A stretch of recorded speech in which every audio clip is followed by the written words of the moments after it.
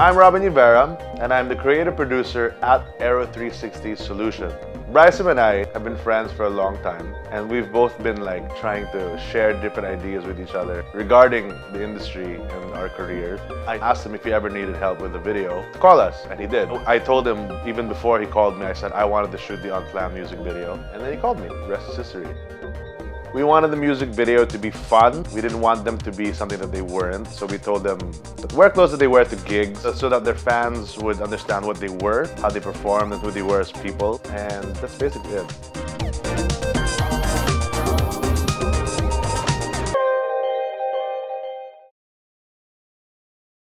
And they suck though. Like, super bad. Just kidding, don't put that. That's really bad. Just kidding.